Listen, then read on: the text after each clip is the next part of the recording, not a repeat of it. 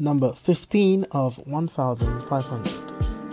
Hello, thank you for watching. First things first, we do have a Twitter, follow us there, and we also have an Instagram, and we will be doing something very special with our Instagram. I will explain later. Facebook is up and running, and follow us right here if you're watching on YouTube. If you are watching on our website, www.allsapiens.com, thank you so much. You are an absolute superstar for watching it there. We have a discuss feed, so you can post kind of relevant kind of data and information, more lengthy discussions. But first thing, these are my paintings. Can't stop the Trump. What you mean? Donald J. Trump, the social liberal New Yorker who hoodwinked tribal sensibilities to outfox the cultural signaling leftists and inspired the whole wide world. Literally. Oh, and he was a friend of and idol of every ambitious black and brown minority, especially rappers, for almost 4 decades, and an employer of mostly ethnics too. Now, some of us prefer to use all 40 years of one's strangely public life rather than the 2-3 years of hysterical leftist name-calling. You know, curious how Donald Trump Jr., Donald Trump Sr., Donald Trump, a man who never ever addresses whites as such or even talks about, let alone defends white people's interests, is accused of defending the interests of a specific ethnic group of all those people who do it for a living. Yeah, those people, you know, this gentleman is the very definition of projection, right? You know, projection, all the leftists do, and hide the kind of real motives, right? You know, but anyway, I mentioned Donald Trump Jr. because he raised an interesting point, and thankfully God gives people like Donald Trump Jr. and ourselves the courage not to stand idly by. Stand idly by what? This is what, okay, here we go. Horror. Not only were all the media outlets doing it, but in the real world, people we know and love were flat out believing this. You know, heartbreaking as it is, how complicit people are to tribal violence, thinking they'll be on the right side of history. That nonsense fades if ever there was one. I'm talking about the violence. You know, what can I say? This was a net of all the amount of violence that was not only condoned during the campaign by the Democrats and other leftocrats, but brazenly spun to indict Trump supporters. You know, like violence at Trump rally, like people wouldn't notice what they did there, and then all the not so subtle assassination threats from some pretty prominent op-ed writers in the usual marquee named news outlets, right? You know what we're doing. You know, Trump is on record as being anti-illegal immigration, right? Anti-mass illegal immigration, anti-mass illegal immigration, anti-illegal immigration, okay? An anti-mass immigration from incompatible civilizations of the type we have seen causing horrific and deadly social ills in Europe, right? That puts Trump in a league not dissimilar to other pseudo-rational, patriotic leaders in Japan, South Korea, Mexico, ironically, not really ironically, you know, but it's people like to create enemies, you know, the kind of establishment people that just rah, all they can do is write and talk crap because they don't know anything. They don't want to know, they want to avoid all that. They just want to look good. You know, the kind of people, look at me, I'm good. Yeah, I said good things. Yeah, look at me. Other sensible, wealthy countries who put their nations first in this hyper-connected world, protecting lower-income Americans from the ill effects of mass immigration, with workers coming from disparate economies and tilting globalization back into people's favor, not just for the equity holders and financiers like Hillary and her cronies. You know, Trump's wife is also an immigrant, right?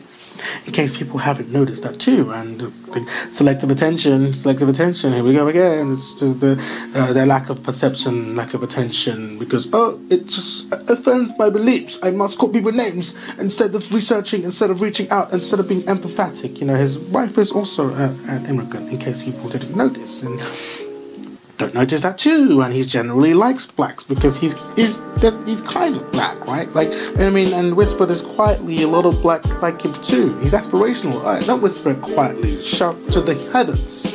The heathens, where are they? Is that us? He employs people from all stripes and doesn't just say whatever is politically en vogue a la Hillary. There is actually no evidence that the other one truly cared about whatever it is she is saying or supporting at any given moment. That It's a queen of the flip-flop, the definition of a career politician, you know. Trump's willingness to curtail immigration and rein in on the trade imbalances to create a net benefit for the value producers at home and not just the capital owners, and diametrically opposed to neoliberalism. Trump is diametrically opposed to the rampant neoliberalism of the past 2-3 decades. He is American. He's a patriot. He's for the people, for the underclass, the working class, the people who don't have a voice and certainly have nobody talking for them, with them, in any kind of establishment, kind of marquee, branded, prestigious kind of organization. It's all just class hatred, and it's disgusting. It's disgusting. You can all see it. You can all see it, except you, because you don't live it. You don't feel it. You don't. Just separated from it, you know. Besides, it's all about the candidate's record to do the job, not the rhetoric. And don't vote based on what they say. Vote instead of what they do. This explains Trump's massive gains then, because people grew tired and have grew tired of all the leading media outlets obsessing over nonsense like words, and how when it matters people begin to see the transparency of their actions. You see, comes across like a you know journalism can never be 90-10 splits. What's that? We used to make fun of banana republics in the Middle East and Africa, but 90-10, but 99% to 1? What is this? Come on. Such figures like China and North Korea only have one choice. They only have one choice, quote unquote, but the beacon of Western civilization must be held to a higher standard. For democracy's sake, it's always 50-50, or 60-40, or 55-45, a media that is not even acquiescent, but openly cheerleading for a single narrative is failing to speak truth to power, failing to do their jobs. Incompetent politics meets incompetent journalism, you know? They've carried on check, they confine themselves to the history books, and that's being on the wrong side of history then, just to use your phrase, you know? It's like, it's conveniently forgotten why we praise press freedom, and they try and shut it down, you know? You're free, you know, it's like they say, just let them speak, don't censor, let them say what they want to say, because then they will say the truth and then people will see, and it's like that's why we have press freedom, so people can see just how rotten to the core some people are in terms of charity, openness, honesty, integrity, and loving your people, loving thy neighbor, loving all equally, you know, empathy, things you don't understand, you don't want to understand. Let's look cool in our little cocktail parties, you know.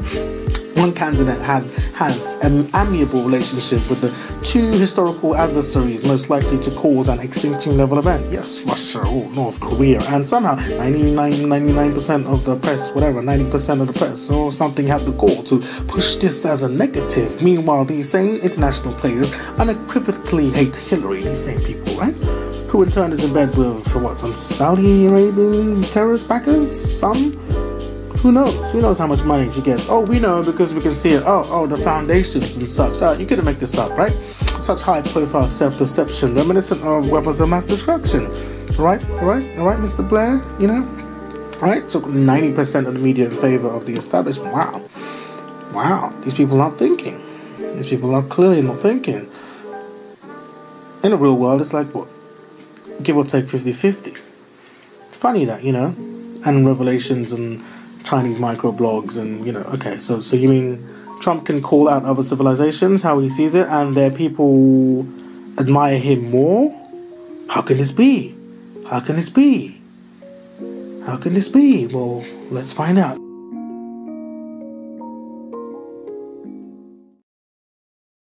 Okay, now for the difficult part.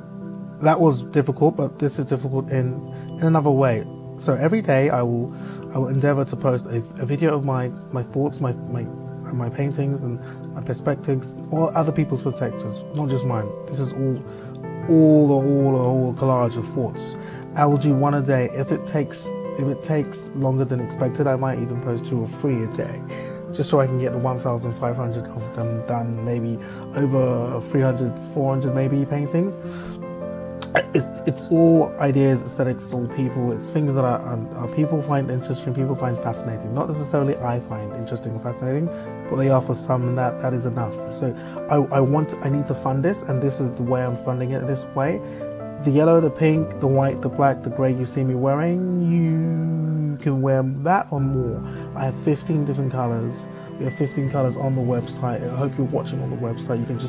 You can buy now, here, and here, and everything is just very straightforward.